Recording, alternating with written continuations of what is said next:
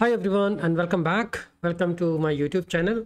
And I'm creating this video just to make everyone aware that what all kind of content currently I'm publishing, because people are getting confused, like I'm creating a multiple playlist and they are not able to focus on one of the playlist. I understood your concern, so here is the video where I'm going to make things clear. So we are currently we are working on the UberEats clone app end to end, and we are working on one playlist which talks about microservices, REST, GraphQL, gRPC, Kafka and all. So currently, if we talk about the UberEats clone app, what we have done, we have built baseline some services, we have created auth service, gateway service, and we also started talking about the front end applications, client side rendered and the server side rendered app. And in the context of the same, we have also covered another content which is talking about the Svelte kit end to end. Next.js, I recently finished one playlist.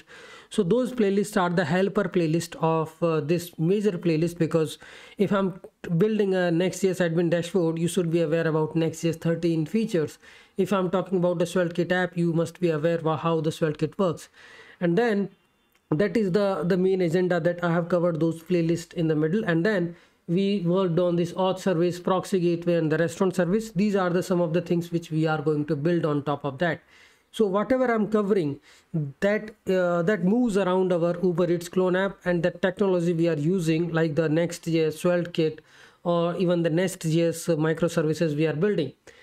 Here we are building only the REST API based HTTP protocol based APIs, simple REST, and exposing them through the Swagger REST interface and then consuming them.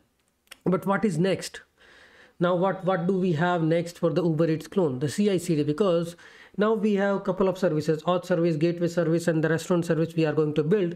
We need to focus on their deployment also, like how we can set up a CI/CD through this lerna monorepo.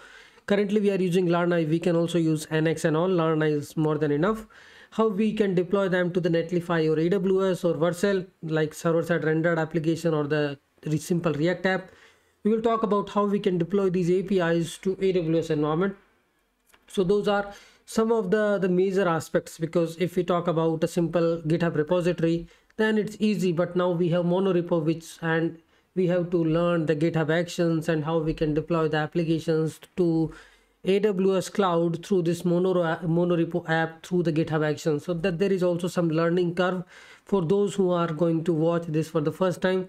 Then I will be talking about Next.js admin dashboard. Maybe before that, in the next video, we will talk about Next.js admin dashboard, and we are going to baseline some UI specs. So we are going to use a consistent styling across the Svelte kit admin and the Next.js restaurant dashboard and the Svelte kit system admin dashboard.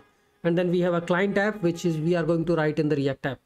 Parallelly, I'm also putting some videos on the microservices, because when you record the same content, you sometimes feel boring, and then you thought of, okay, for some time, let's switch the topic. So then I started covering some part of the microservices in the Nest.js. We have already covered a simple REST-based microservices, build an authentication system, and then another playlist is about GraphQL, where I was talking about building the same authentication service with the Apollo GraphQL gateway. It's like a housing.com kind of backend we are creating with the auth service, home service, booking service. And then after that, I will be planning to create a gRPC based microservices, multiple microservices which are exposing gRPC, and we'll connect them through the simple proxy gateway, simple REST API gateway, not just Nginx proxy like stuff. And we will talk about the other transport systems which Nest.js support, like Kafka, RabbitMQ, Redis, TCP.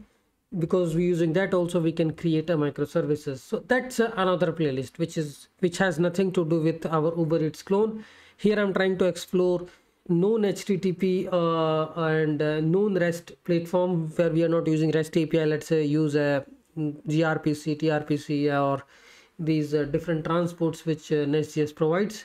So that is like to get away from UberEats clone for some times. If you want to put more another content, then this is what I'm using. But that is all about microservices, so no need to worry about, okay, that there is some random playlist I'm covering. Recently I covered a Next.js and Svelte kit, but that is purely a part of this UberEats clone that moves around here and there about the technologies. Next, there will be maybe just a couple of videos where I will be talking about the CI/CD, because it's really important part how we are using GitHub Actions or GitLab CI or Jenkins CI or Circle CI. These are the different CI platforms, CI tools, which will help you to deploy your application to the target platform. That can be Netlify, Vercel, or maybe AWS Lambda Edge or AWS S3. I mean on the cloud, it can be Azure, Azure, AWS, or the Google. And then deploying the UI apps, which are client-side rendered app and server-side rendered app, to AWS. You might have heard about that you can deploy the Next.js and SvelteKit app to maybe Netlify and Vercel, but that is also possible on AWS platform.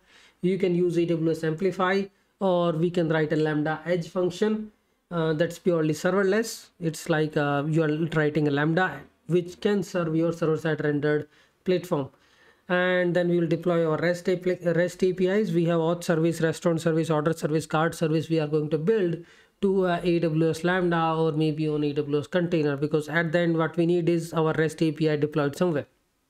Okay, that is coming up. So there is a total segregation. Now next part we are going to talk about building some admin UI for the SvelteKit and the Next.js, and then we will talk about deploying these things somewhere so you can also visualize these things on some URL. I will share the API gateway URL from the AWS cloud after deploying it, and we will also learn how we can deploy from scratch. Like let's say you just have a AWS account, and how you can get started deploying the React apps, Next.js app and SvelteKit app, and then how you can do the integration, real integration about let's say we have a dev environment and production environment, how we can create a dev microservices and deploy it. We are not going to have a real world dev, staging and production, and we will set up a pipeline because we are using CI/CD. So we also need some kind of a learning here required for the GitHub Actions, because it's a single monorepo. These are not 10 different repositories. Single monorepo. Whenever you commit,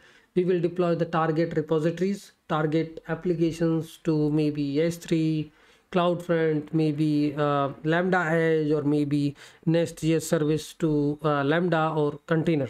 So there is a lot we are going to cover after building a simple admin portal for the Next.js and SvelteKit. That's the next target. And parallelly, when I feel okay, this is too much, because I'm not good at building the UIs and I feel stressed out after doing something, then I will switch over to the microservices and will cover some videos.